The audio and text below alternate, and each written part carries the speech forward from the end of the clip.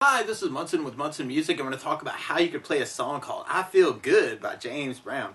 And it starts out with this really cool bass lick that you could kind of follow, where you could go 5th fret on the A string, 7th fret on the G string, 5th fret on the G, 7 on the G, 5th fret on the G, 7 on the D, or G, and then back to 5th, or back to the A string 5th, and then back to 7 on the G, and then 5 on the G, and then 7 on the D. So we're going 5, 7, 5, 7, 5, 7, 5, 7, 5, 7, 5, 7. If you're kind of digging on that lick, and we end up doing that lick twice, and then we go to a G lick. But it's very similar, where you could go 3rd fret on the low E, and kind of work it to 5th fret on the D string, to 3rd on the D, and then back to 3rd on the low E, and then 5th on the D, and then 3rd on the D, and then 5th on the A. And then we go back to that D lick again. And then we could go low E on the 5th, and then 3rd fret on the low E. And then there's this cool little lick where you could play 5th on the A, 4th on the D, 7 on the D, 5th on the G, and then 5th on the B. So that last part you're going 5, 4, 7, 5, 5. Now the chords that would kind of back up that lick, though, would start on a D major chord. When we play D major, first finger goes to the G string on the 2nd fret, second finger on the high E 2nd fret, and third finger on the B string on the 3rd fret. And if you strum the D string to the high E string, that sounds a D major chord, and it sounds really happy. Now you may also want to think about using a D7 for this. And so you play D7 with first finger on the B string 1st fret, second finger on the G string 2nd fret, and third finger on the high E 2nd fret. And if you strum the D string to the high E string, that sounds a D7 chord, and it sounds really nasty. Or you might want to kind of consider playing something called a D9. And then we play D9, first finger goes to the D on the 4th fret, second finger on the A string 5th fret, and third finger over the G, B, and E on the 5th fret. And if you strum the A string to the high E string, that sounds a D9 chord, so you want to think about that for your Ds too. And then from the D we go to a G major chord. When we play G major, first finger goes to the A string on the 2nd fret, second finger on the low E string 3rd fret, and third finger on the high E on the 3rd fret.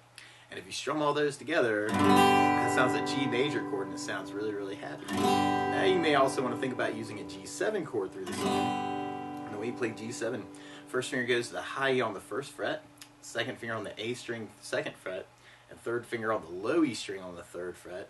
And if you strum all those together, that sounds a G7 chord, and it sounds really nasty. Now you can also do this as a bar chord if you dig on bars. You could do it on the 3rd fret for your bar, second finger on the G string on the 4th fret, third finger on the A string on the 5th fret, and the pinky on the D string on the 5th fret, kind of for your G major. Or you could lift off the pinky and make that a G7 chord. Or another voicing that would be really cool is something called G13, where you do first finger on the low E 3rd, second finger on the D string on the 3rd, third finger on the G string 4th fret, and the pinky over the E and the B on the 5th fret. And that might be kind of a cool way to kind of work it as a G13 chord. And then from the G we go back to our D major, and then we do another D, but then we go to an A major hit. And when we play A major, first finger goes to the D on the 2nd fret, second finger on the G string 2nd fret, third finger on the B string on the 2nd fret. And if you strum all those together, that sounds an A major chord, and it sounds really happy. Now you may also want to think about lifting off the 2nd finger and making that an A7 chord. Or you could readjust your fingers and add the pinky in on the high E 3rd, and make it an A7 that way. Or if you're digging on the bars, you could do it as a 5th fret bar, second finger on the G string 6, third finger on the A string 7, and the pinky on the D string 7, an A major chord that way. Or you could lift off the pinky and make it an A7. Or you could use that same shape that we were doing on the G for an A13, and do first finger on the low E 5th fret, second finger on the D string 5th fret, third finger on the G string 6th, and the pinky over the high E and the B. And with that shape, I'm kind of muting out the A string, but it wouldn't really matter. It's an A chord, but that's called A13. And we kind of did it with 2 hits, and you may want to kind of do downs and kind of kill the strings, and then we do the G the same way, and then we kind of hit that lick at the end through our verse part. Now a lot of times with a song like this, though, I like to use a strum pattern, and you could do kind of an 8 down idea. You could even add muting into that if you wanted to make that kind of sneaky. Kind of working the D, G, G, D, D, A,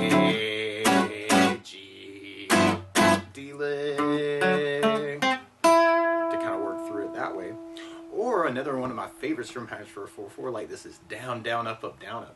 So we took the D and just tried that a lot. You'd have down, down, up, down, down, down, up, down, down, down, up, down, down, down, up, down. So we tried through that second chorus. We'd have the D down, up, down, and D down, up, down, and D down, up, down, and D down, up, down, and G down, up, down, and G down, up, down, and D down, up, down, and D down, up, down, and A hit, G hit, D lick. And then from that second chorus, then we go into our bridge part. And our bridge starts out with this cool little sax lick where if you wanted to kind of follow that, you could go 5th on the A, 7 on the G, 5th on the G, 7 on the D, 5th on the G, 7 on the D, and then we could take 3rd fret on the D string and kind of do a bend there, kind of 3 on the D string as a bend. So you got 5, 7, 5, 7, 5, 7, 3 bend. It's kind of that sax lick if you wanted to kind of follow it. Or chord-wise, if we were just going to kind of follow that, we'd have the D, D, D, D, and we'd be on G, G, D, D, G, G, and then we end up with kind of a big A hit. Ba da da da da, and I feel, and then we'd be going back into our chorus part. Now, something else I think about adding to the song though is bass notes, and a lot of times on that first down of the down, down, up, you get throwing a bass for the chord. So on the D, you have the D string for the bass, unless you're doing the D9, in which case you have the A string for the bass. And on the G, you have the low E for the bass. And if you're doing the root position A, you have the A string for your bass. Or if you're doing the A13 or the bar A's, you have low E for the bass. So we tried that next chorus adding bass notes. We have D,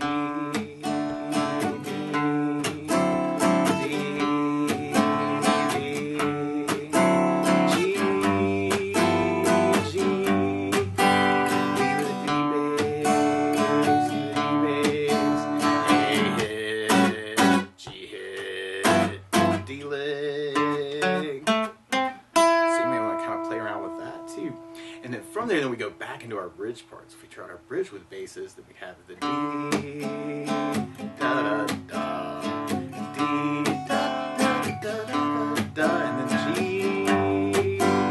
G, D, D, G, G, and then we back to our A hit at the very end of that, da da da da da, and then we'd be going back into our chorus part. So you may want to take all these ideas, actually kind of mix them up actually any way you want to, or if you know there are licks around these chords too, feel free to kind of take this lesson and run with it any way you want to. G, or you can even kind of gravitate to those licks. And then the A hit, G hit, D lick. And then from there, then we repeat that chorus. So back D, or if you know other strum patterns to kind of mix this up with too, it can be kind of a cool thing to kind of play around with and see what you can say with it. And then A hit, G hit, D lick. And then from that second chorus, that time we go into our outro part, where we do kind of our A hit and our G hit, and then we go into our D lick, and then we do that again. A lick hit, G hit, and then we end up with kind of an extended idea with that. We end up with kind of the 5th on the A, 4th on the D, 7 on the D, 5th on the G, 5th on the B, 7 on the G, 5th on the G, 7 on the D, 5th on the D, and then 3rd fret on the D string, and then we kind of go to D and go crazy. Do a big hit at the very end. So right on that outro part, you're kind of coming out of the A and the G hits of the last chorus, and you got that D lick, and then you do it again, A hit, G hit, D lick, A hit, G hit, and then that extended lick.